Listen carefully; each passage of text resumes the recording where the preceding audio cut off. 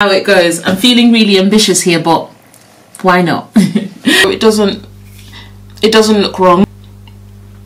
I park it to the side and focus on other things and come back to it with fresh eyes. And today we're going to try something completely different. We're going to create a twist knot style design on a garment, and we're going to start now. So hello, I'm Juliet Uzor of SoSoNatural.com, and I'm back here again with something slightly similar to a few videos ago. If you cast your mind back to the video where we hacked the chestnut pattern by Coco Wawa, you'll remember that we had a twist knot at the back of the top, but today we're going to try something different. We're going to experiment doing the exact same concept. We're going to use the same pattern, but you are welcome to use whichever pattern you're comfortable with. We're going to use this fabric, which is a jersey fabric, so remnants from a project that I did in the past. I really like mustard. It's a mustard fabric. It's stretchy, very stretchy. So it's got four-way stretch, this way and that way, which is really interesting.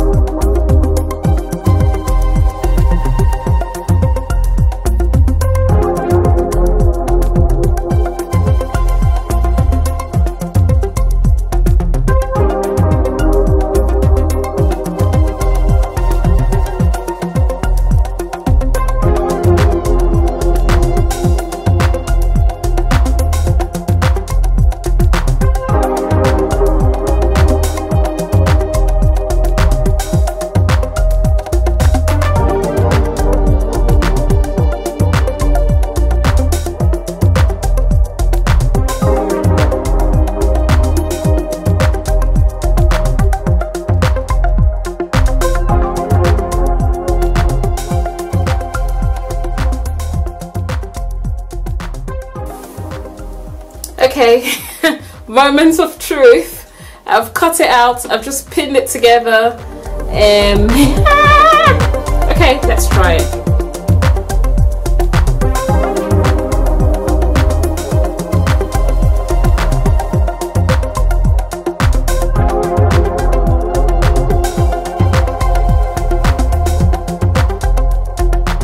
After this twisting and knotting, it's pulled this down a little bit, so I feel like I should have slashed it a little bit, just a little bit here, there, to open it up a bit, to make the neckline a bit, like, make it, to open up the neckline, but I'll live with it, it's fine.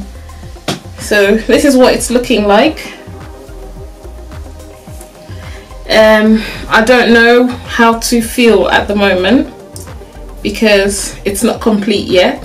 What this tells me now is when I cut the back, I need to make the back slightly bigger. I need to make the back slightly bigger so it doesn't like stretch a lot, so it just sits nicely.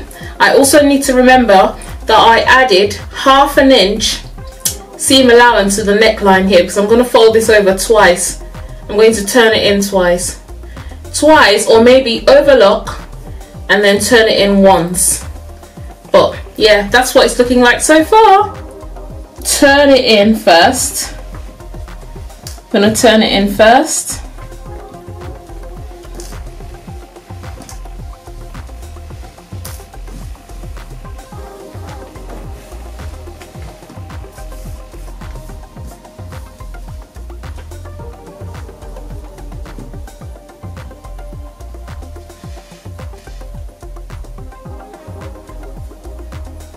So first thing, overlock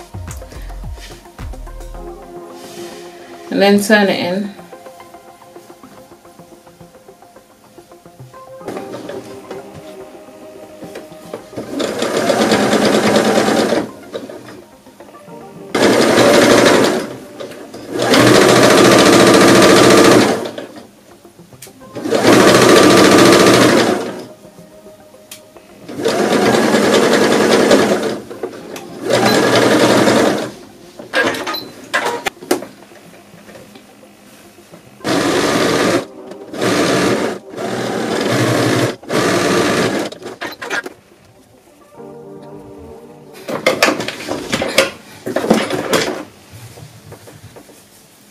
Okay, so now that I have completed the neckline, I'm going to twist it the first time and then second time. So I'll have this looking that way. And now that I've done that, I can see that the raw edges aren't really showing anymore. Please sew into the tight corner, don't sew away from it, sew into it. So I'm pinning it in such a way that my sewing would go all the way from the bottom into this tight corner. It's just a headache trying to sew out of a tight corner, guys, so make sure you're careful about that. So what we're doing now is we're pinning up this side here, the center front. We'll pin it in, take it to the machine.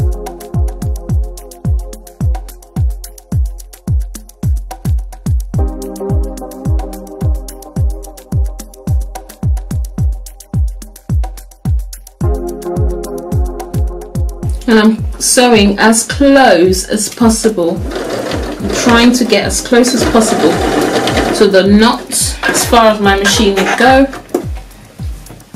And here we have it. So later on I'm going to take it to the ironing board and I will iron it. I'll press it down, give it a nice press.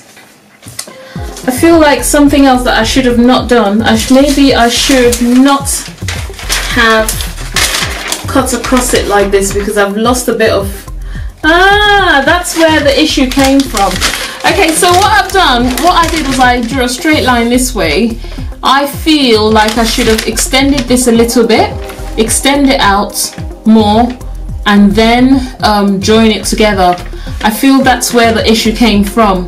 But then bearing in mind, this is a pattern this pattern is supposed to be for a jersey fabric. It's not meant for woven. We'll figure it out. It's an experiment at the end of the day, so let me make all the mistakes and you learn from it. Alright, again, I took a few days off from this project because it was testing my patience, and what I tend to do when I get to this point in any project is I park it to the side and focus on other things and come back to it with fresh eyes. And I do recommend that to anyone who finds themselves, doesn't matter what kind of creative process you're into, if something starts to frustrate you, it's best to put it away to the side and come back to it later on, and you get a fresh perspective to it. So that's what I did with this this top. So now I have gone ahead to cut out the back of it, the back of the chestnut pattern. I also cut out you know, obviously the sleeves, and I went for a long sleeve option, but then I thought to add some bands to it. so I used the same fabric, so it's the same, you know, using the same fabric, but I kind of shortened the size of the band to make it slightly snug on the wrist. So it's not going to be as snug as, but you know, I quite like it like this. It's not, I actually really like it. I enjoy, I quite like the look of it. On the inside, so before I overlocked it, I used my sewing machine just to stitch it together, because I sometimes struggle with getting the right seam allowance with my overlocker. So I first of all sew it on the sewing machine using a straight stitch, and then I take it to the overlocker and overlock it. Obviously, overlocker secures everything nice and neatly. So that's the reason why I sew my sewing machine first. Some people are great, you know, going straight to the overlocker because they can, you know, judge the seam allowances, but I just struggle with the overlocker. So it's just a personal preference. The neckline, you know, the V-neck and the back neckline, I just turned it over and stitched it. I did a twin needle stitch on it, so to give it a nice finish. Do not forget to overlock the neckline of your fabric if the fabric does fray a lot. My one doesn't fray, and there's a big debate. Well, it's not a big debate, but there is, you know, some people are of the opinion that it's best to overlock every like raw edge on a jersey fabric, but it's all dependent on, in my opinion, I think it depends on the type of fabric you're working with. Would I do this project again? Hell yes, I will. I will do this project again. So I've tried it at the back now. I've tried it in front now. I am going to, the next challenge would be to incorporate it in the middle. I'm going to try that and see how it goes. I really want to try it with Ankara fabric, with, you know, woven fabric, but I really do think that it won't work, because wax fabric, well, never say never.